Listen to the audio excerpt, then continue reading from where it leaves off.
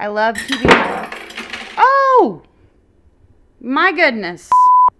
Hello, my sewing friends. I've been wanting to make this video for forever. I've had a ton of different sewing spaces, arrangements, whatever.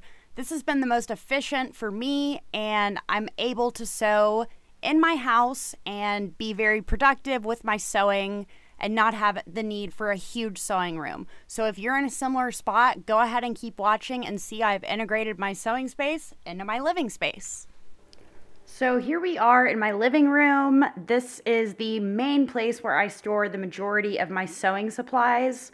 This little entertainment center is from IKEA, and it's located just underneath my television. Here in drawer number 1, we have, this is all fusible interfacing. Excuse my hands, I'm gonna work out soon. So I keep my fusible webbing, that's fusible web. This cute little tin has all of my like interface scraps. So if I need to interface something small, I'll put it in there. But I also just have like all of my fusibles for sewing knits. This is some of my favorite stuff ever. It's great. And then some extra fusible web. And then here in the back, I have just extra interfacing. I keep this one, as well as this one on hand. And then I also like to keep the fusible featherweight. This roll back here is actually a bunch of, it's not bias tape, it's like a single fold trim. I got this at a thrift store. I haven't been able to use it for anything yet, but when I find something, there it is. These are decorative and lingerie elastics. So, I'm sorry, they're not decorative. I use this 1/4 inch braided elastic a lot. These are bra straps. This is my favorite waistband elastic. It's a 2-inch elastic from Amazon. And then I just have like my Pico elastics, fold over, this is bra strap. So kind of my pretty elastics go in there. And then in the third little bucket, I just have washi tape. Sometimes I use that to mark my machine. These are like buttons and sew on clasps. These are like drapery rings, bra sliders, and the little things that you use for cords. So kind of like plastic notions. There's a bunch of different sizes of safety pins, really handy. And then I have my presser feet in here. Extra ones that I don't use very often. So the bins fit in here really well, and it actually looks really nice whenever I close it. In the second drawer in my little entertainment center, I have, these are like woven trims. So this is just bias tape. I actually got it at the same spot I got that other trim in the other drawer. Just some cord, pom-pom trim, and then bias tape, as well as a bias tape maker. I don't sew with woven fabrics very often, so I don't use bias tape that much. I have Maxi Lock thread cones for my serger. Thanks, Mom. Great Christmas gift. I have invisible zippers, which I'll be honest with you guys, I hate invisible zippers in unlined garments. So maybe that's something I should address. So yeah, these are thread cones. This is my serger cover, as well as like all the parts that come with my serger. I have an elasticator foot, so like anything I would need to change the presser foot or just maintenance or maintain the serger. Extra buttonhole foot. This is the foot pedal and power cord for my Genome sewing machine. And then in this, sorry, I kind of went out of order. These are all my like functional elastics. So I have shirring thread. I have 1-inch braided elastic, some extra waistband elastic. This is braided as well. It's very soft. More elastic thread. These are like $1 little packs of elastic that I picked up from Walmart. I have 2 different types of clear elastic in here, as well as, let's see, this is 1/2-inch braided elastic. This is 3/4 inch non-roll. We got another inch one, and then I have the 3/8 braided elastic, and then the 1/4 inch elastic I use all the time is over in the other drawer. So just my elastics I don't use all the time. And then in this bin I have eyelets, grommets, any kind of fastening or thing like that that needs to be set in, like with tools. And then I have a bunch of drawstrings and a couple of random bodkins. So I like these storage containers a lot. They are the Sterilite flip tops, and they are the perfect size. So I like that whenever you close the drawers, you know, they're all kind of the same look. So here's the first drawer of my cart that I will move around wherever I need it at the time. I keep my rotary cutters here. I have a 45mm as well as an 18. I don't really have a reason to have any other sizes. In this little thing, I keep a couple of seam gauges. Had to buy new ones because mine were all bent. I have a Clover Hera marker, which I don't use as much as I would like to. I'd like to get in the habit of using this more. I have my Clover Choco marker, which I love. Also, one of these pens, which are great. I have a more pointed wheel for pattern making, and then just a normal tracing wheel for chalk paper. And then I have one of my seam rippers. These are pretty cool because they have actually a little eraser thing, I'll call eraser, on the end, and you can basically, if you're ripping out a seam and you want to kind of gather up all the loose threads, you could just erase it and it gathers them all up. So I saw these at Walmart. It's called a seam fix, but it stayed sharp for a long time too. Under here I have grips for my rulers, and then this is just chalk paper, and then this is a type of bodkin that was too long for that other place where I would normally store this with the grommeting tool and the drawstrings, but it was too large for that space.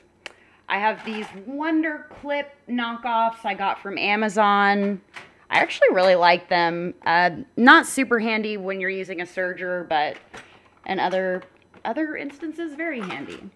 And then here is a little organizer that I use to keep my pins. I have like flathead flower pens that are quite long, as well as like short ballpoint pens. And then I have glass head pens on my pen magnet. These are blades for my rotary cutter. I have them labeled new or old. These are straight pens for marking. These are extra sewing machine needles as well as hand sewing needles that I haven't organized into here. This is my needle stash that doesn't need to be right by my machines, and I will just tell you right now, I don't use the tracing paper hardly ever, so that's kind of why it's under everything. I have a little seam guide. It's called a Seams Right, I believe. Some fray check, which I do encourage you to use caution with because it can get everywhere. Although a quick tip, if you do get fray check on something, soak it in rubbing alcohol and it should help you out. I keep little bobbins of embroidery floss if I ever need to make tailor's tacks for anything, as well as a needle threader, which is down here. So this is the needle threader I use whenever I thread my serger tails back in.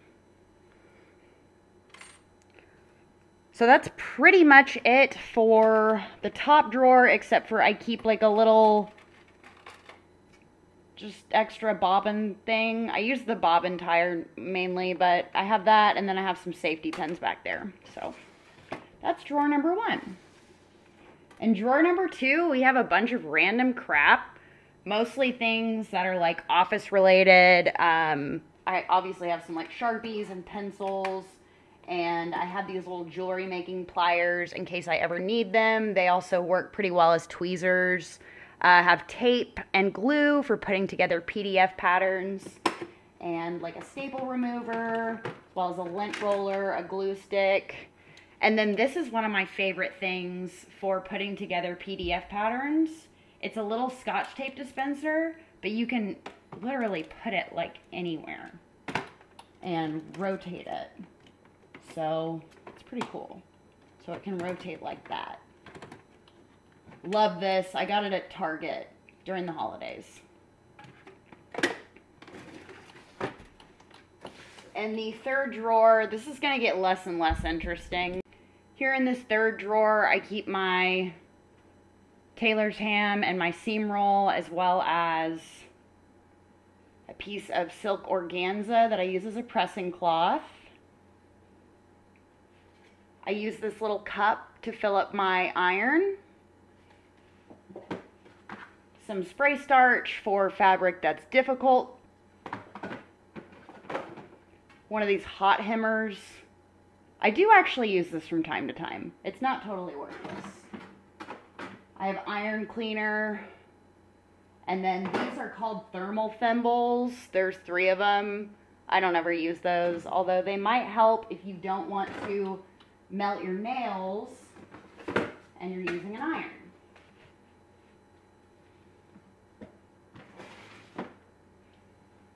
In the fourth drawer, we have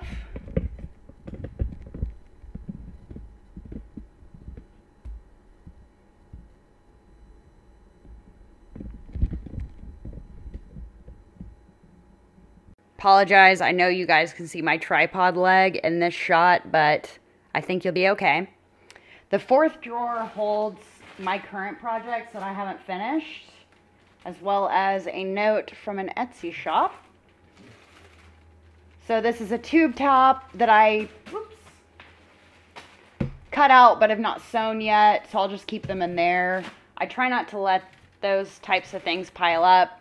This is pieces for a hoodie that I have not fully cut out. I have a mask here that I sewed, I believe, at the beginning of this whole COVID thing. But classic Cassidy right here. Haven't sewed the straps on. What do you know? Silly girl.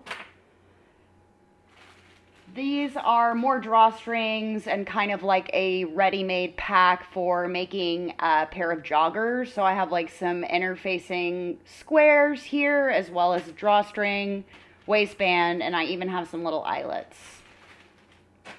And then this is just some gorgeous stretch lace. I'm going to be sewing a lingerie set out of soon, coming in February. If you're interested in that, go ahead and subscribe to the channel, because I'm going to be doing that in February. And then I have some old metal liners for some metal bins that I was going to recreate. So that's what's in there. And then the last drawer is just embroidery supplies.